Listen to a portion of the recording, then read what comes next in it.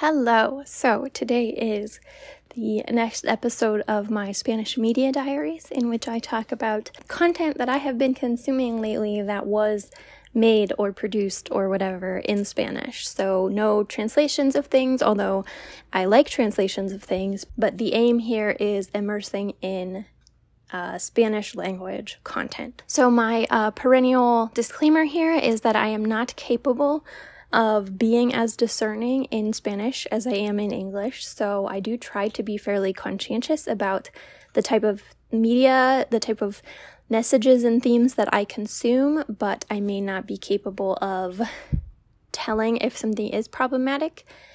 So if you see that I am talking about something that's problematic and I don't say anything about it, definitely leave a comment and I will pin it or something. So we will start with movies because I only have two to talk about today. The first one is Museo, and this was actually a movie that was used for a mini immersion weekend.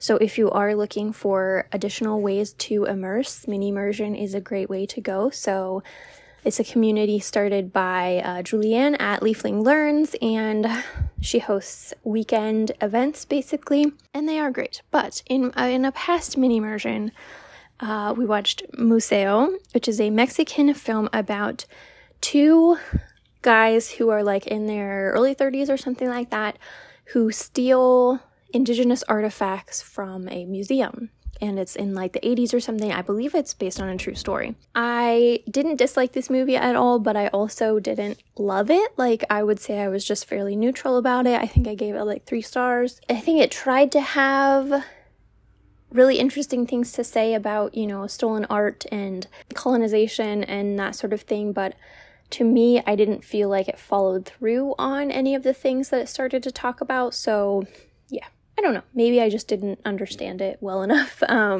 The next movie is Maquíllame, otra vez. I don't know why I'm struggling so much to say that. Basically, you are following 3 or 4 makeup artists who are trying to get work doing like weddings and events and that sort of thing. And they have kind of personal history of conflict and between the 3 of them. And yeah, it was like very random, not anything like incredible, but the like costumes and makeup and everything were so cool that it was very entertaining for me to watch. And yeah, it was fine. Books we will run through pretty quickly. I do have a book channel, so if you want details on books, you can always check my monthly wrap-ups there. But the Spanish books are just sprinkled in there at random, so I will talk about the books that I read quickly here. The first one was I listened to the book Rojo by Carlos Sisi, and this is a vampire novel, kind of more like a zombie novel in a lot of ways, in that it is very post-apocalyptic. So we are seeing the initial kind of infection, and then we're following a couple characters as they try to travel, stay safe, find a safe place. I did really like this in certain aspects, but it was also pretty sexist. Like, not even pretty sexist, it was very sexist. So I am listening to the second book now, so I will have thoughts about that in the future, but if that's something that you can't really tolerate in a book, then I would skip this one.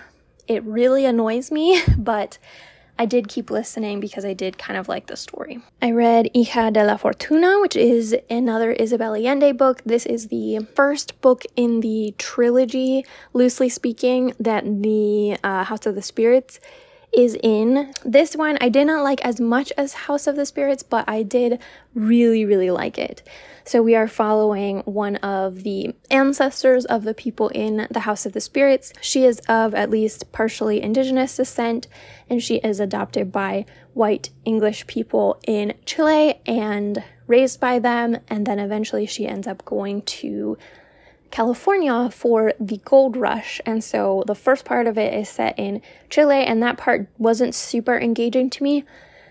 But once she starts the journey to California, I did feel much more engaged, and I still found Isabel Allende's writing so engaging, and her characters are very rich. So yeah, I listened to Stravagantia, which is a middle grade-ish fantasy book by Laura Gallego. This one is significantly shorter than a lot of her other works, so the audiobook was about like 10 hours or so, which is perfect for me. And this was really fun and entertaining. I really liked it. We are following a young girl who is kind of obsessed with this boy. She has a, major crush on him, and he is moving away.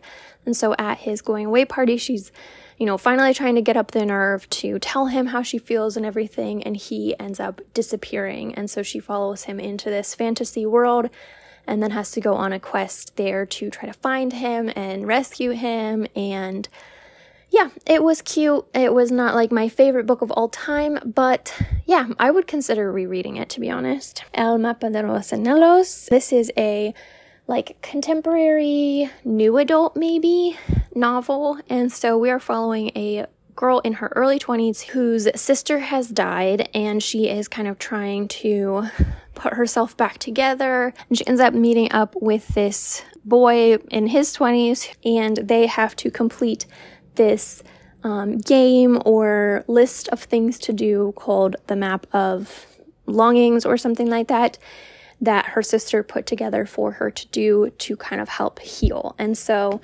there is romance, and it is kind of a thinking about life kind of thing, but it was a little bit juvenile, a little bit cringy, but it was okay. It was kind of like John Green plus romance. Yeah, I listened to El Túnel.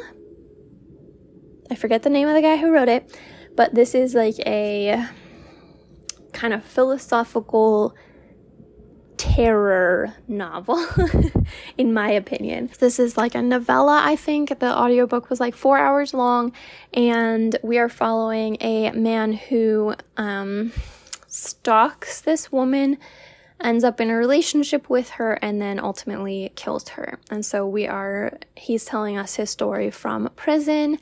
And so, that sounds like it would be like a thriller or something, but it's kind of not really. Like, he's just telling us his thoughts and narrating this whole thing for us. So it was horrifying to me, like, hearing the mind of someone like that. But, again, very neutrally told. So I think this is kind of a modern classic, maybe. It was compared to Camus and stuff. So yeah.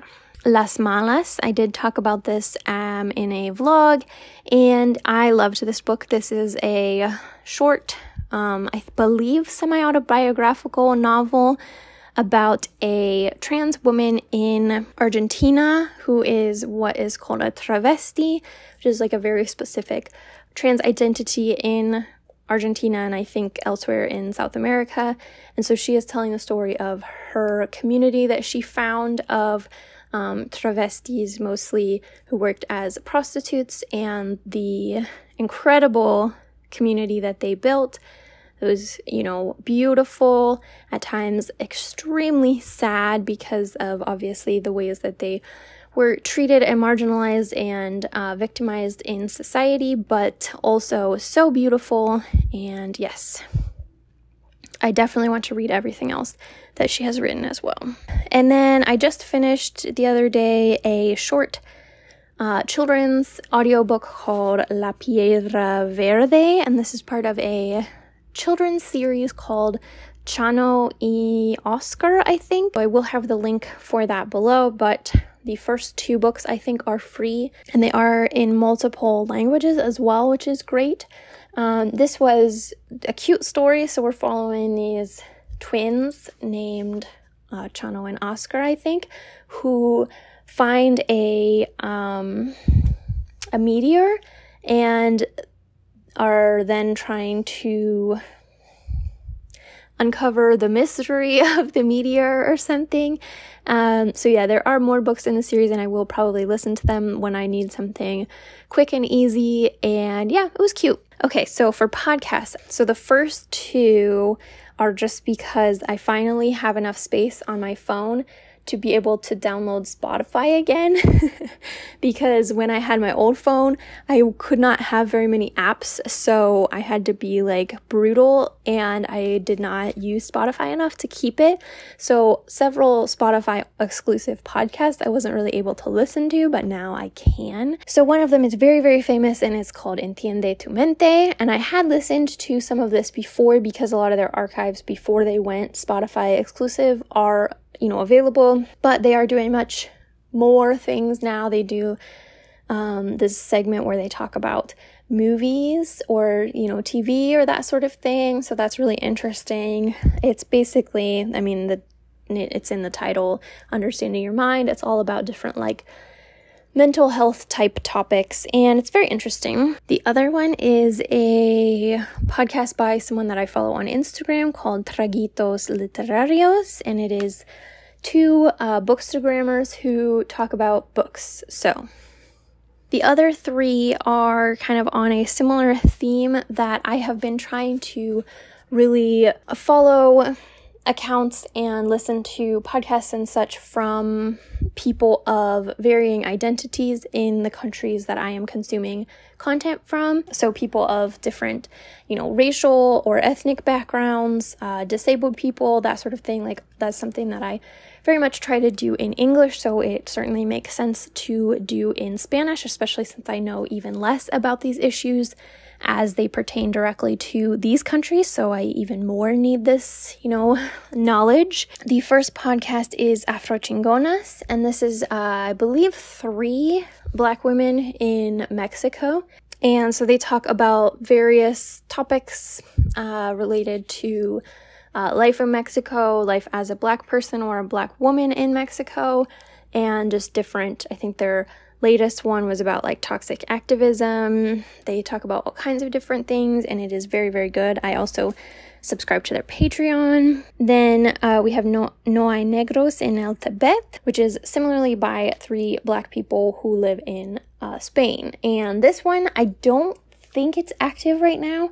They do only have 1 season, but I've only listened to a couple of them so far because I just found this one, but it has been so interesting so far, and I also follow creators on Instagram as well. Then I have Africa in un clic, which is kind of an educational short form podcast about different African countries, history of empires in Africa prior to colonization or during colonization. Again, not a ton of episodes out yet, but they do seem to still be active.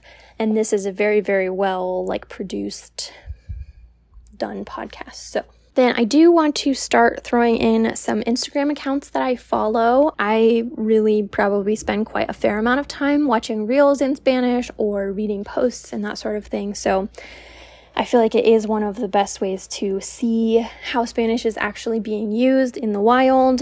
And, there are always accounts that are educating people on specific topics in any language aimed at native speakers, so you can always look for those as well. One of which that I have found is Vetmexico. They just make reels talking about various things related to pets, so they'll go around and ask everyone in the vet office, what's one thing that dogs are allergic to or something like that. And so it can be really good for getting specific pet or animal related vocabulary. 2 kind of news / culture related ones are AJ Plus Spanish, AJ Plus Espanol, and CCCB_Barcelona.